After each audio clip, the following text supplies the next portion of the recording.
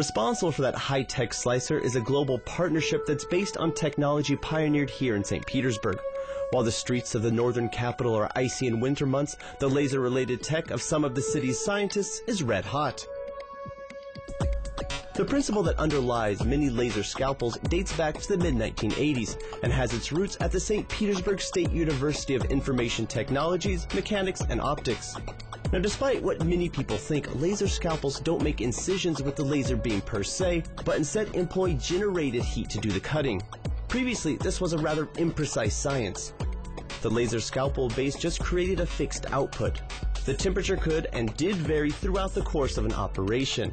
But based on the know-how here at the St. Petersburg Institute, Photonics has developed the ST-Laser, which they feel is head and shoulders above the competition.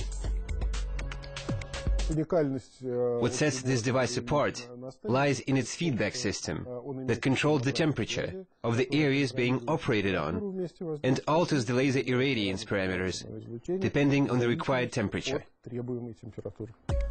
Here in St. Petersburg, they're testing out different fiber tip configurations to see which give the most ideal performance for certain tasks.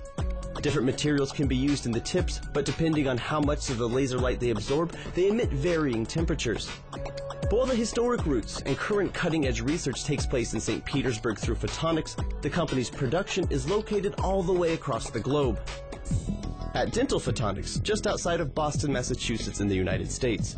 Here the truly international team applies the research and development carried out by their Russian partners. This allows these innovators to lean on the strengths of the individual companies.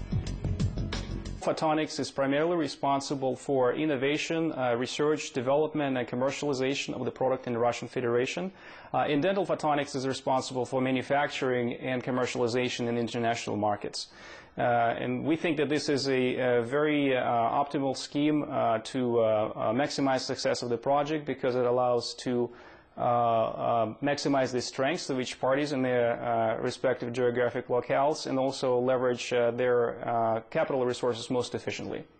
Here in the U.S., the lasers are marketed as Alta MS lasers. The model you see here is designed for soft tissue surgery, but the company is currently working on a new module with a fiber ending designed especially for cutting through hard tissue like tooth enamel and dentin.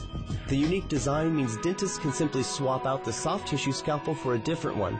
In theory, that means dental surgeons won't have to invest in an entirely separate console for different purposes. Devices produced by our closest competitors in terms of power are much larger and much more complicated than the ones that we make. Some competitors make similarly sized devices, but they're much less powerful than ours. So our devices are quite well placed in the market. They're compact, easy to assemble, highly efficient, and can accurately control the optical power output. As you can see here, the laser scalpel is easily able to pierce a piece of wood. With only 3 pulses, it can slice through about 15 millimeters. The resulting hole is smaller and more accurate than is possible with other surgical drills. In theory, such super-fast pulsating power could be used for painless cavity drilling.